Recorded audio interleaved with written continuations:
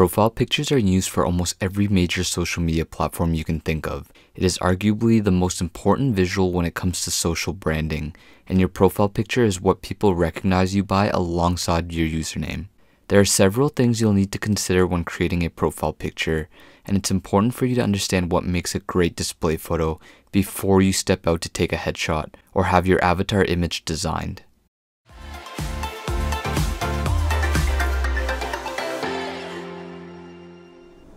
Hey, this is Nick from Snappa, and in today's design tutorial, I'm going to be showing you how to create a cool profile picture suitable for all of your social media pages. So let's get right into it. So what you'll want to do first is make sure that you have the best profile picture image size so that your display photo is optimized to display with a high resolution so that your visuals are clear. The recommended profile picture size is 1000 pixels by 1000 pixels. This is an aspect ratio of 1:1. Please note that profile pictures on most social media platforms have a circular crop, so you'll need to design within the proper safe zones. To make things easier, I'm going to be using Snappa to create a profile picture photo. Once I'm in, I'm going to navigate down to headers, banners, and profile images, and I'm going to click on profile picture. So once I'm in, I can either choose to create a profile picture from scratch, or I can scroll and navigate down and choose one of Snappa's free profile picture templates, and I can repurpose one of them to fit my needs. So before even selecting a template or designing a profile picture, it's important to understand what type of profile picture we're actually going for. So we actually wrote a full blog post about different profile picture ideas to help your social media presence. If you're struggling to find an idea or you're unsure as to what to design as your profile picture, check out our post and gather the different assets that are needed before you start designing. So when I'm talking about assets, I'm talking about certain things like having a professional headshot in hand. The most popular profile picture idea is to use a headshot. So if you're looking to have this type of design, make sure that you have a professional photo of yourself that is well lit and has perfect composition so that the circle crop does not crop out any aspect of the photo that is important. Alternatively, you might be a brand or an association of some sort and you might need a brand logo. Make sure that you have that on hand along with different brand colors so that you can recreate something like this here. In my case here, I'm actually looking to use a headshot with a bit of text, so I'm going to go ahead and click on this template here.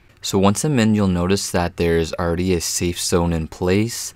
This allows me to preview the circle crop on my social media profiles. So we can toggle the safe zone on and off by navigating to the top here, clicking on the toggle safe zone. So once you export the image out of Snappa, the safe zone won't actually appear, but it's meant to be just a guide.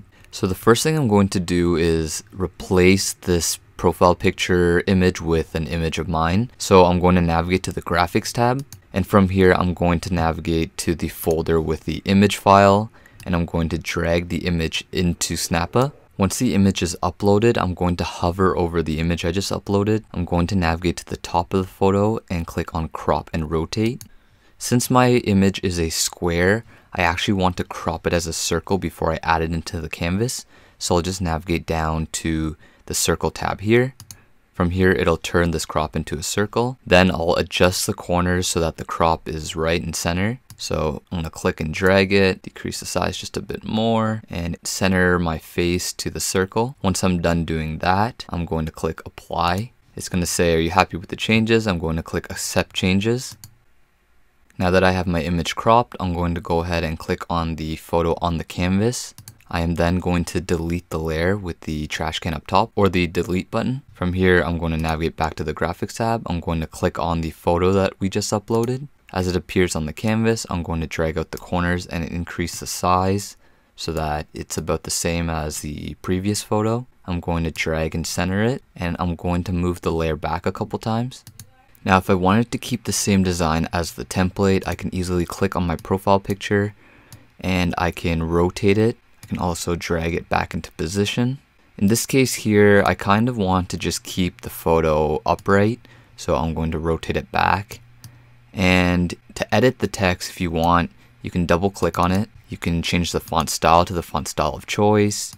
You can edit the size by increasing or decreasing the font size. You could also bold and change the color of it to any color that you'd like. In this case here, I'm actually going to delete the text since I don't really want to add anything on top. So I'm happy with this profile picture, and I can easily export this and use this as my profile picture for any of my social media profiles. But in this case, there are a few things that we can do to kind of spice it up a bit.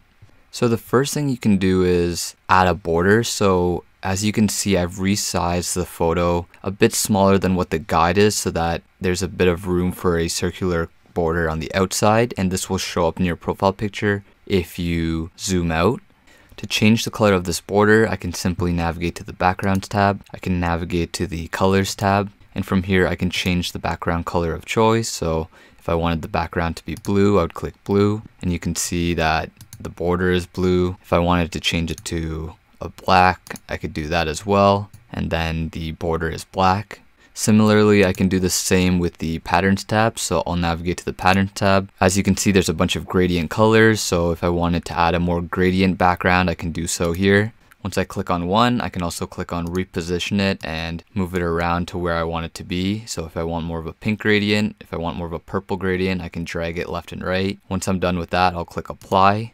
And just like that, I have a pink to purple gradient as a border. Now, if you are on the pro version of Snappa, an interesting thing that you can do is click on your profile picture, and there's this feature called remove image background, which you can click on it, and just like that, the background of your image is removed so that it's just your face. So with this, I can increase the size of my photo, align it kind of with the circle border at the bottom here, and just like that, I have a colored background that I can also change from a gradient background to a colored background by navigating to the Backgrounds tab, removing the gradient background, and then navigating to the Colors tab here and changing the color to the color of choice. So if I wanted black background, if I wanted a green background, I could do that. So now that I'm happy with my profile picture image, I can remove the safe zone just to see what it looks like. Once I'm happy with that, I'm going to rename the photo in Snappa.